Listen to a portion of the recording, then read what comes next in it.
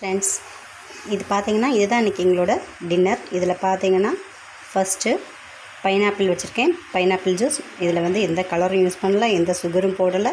Fresh பைனாப்பிளை அப்படியே அரைச்சி juice எடுத்து வச்சுருக்கேன். இது பார்த்துக்கிட்டிங்கன்னா பப்பாயா. இது வந்து பப்பாயாவை தோலை மட்டும் சீவிட்டு அப்படியே கட் பண்ணி வச்சுருக்கேன். அப்புறம் இது வந்து நிலக்கடலை வந்து பச்சையாக வாங்கி ஜஸ்ட்டு பாயில் பண்ணி வச்சுருக்கேன். நம்மளோட சாப்பாடு சரியில்லாமல் இருக்கிறதுனால தான் இப்போ நிறையா ஹாஸ்பிட்டல்ஸில் போய் எல்லாம் சேர்ந்து கூட்டமே, ஊரில் உள்ள மொத்த கூட்டமும் ஹாஸ்பிட்டல்ஸில் தான் போயிருக்கு. ஸோ நம்ம சாப்பாடு முறையை மாற்றி நோய் வந்ததுக்கப்புறமா ஹாஸ்பிட்டல் போகிறத விட நோய் வர முன்னாடி நம்ம எப்படி பாதுகாத்துக்கலான்னா நம்ம உணவு முறையை மாற்றணும் கண்டிப்பாக.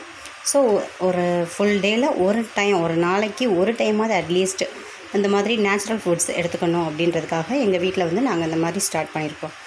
இதில் வந்து ஸ்வீட் மட்டுமே சாப்பிட்டுட்டு அப்படி சில பேரால் இருக்க முடியாதுன்றதுனால இந்த நிலக்கடலையில் உப்பு மட்டும் போட்டு ஆட் பண்ணியிருக்கேன். அதுவும் இந்துப்பு போட்டு லைட்டாக போட்டு வச்சுருக்கேன்.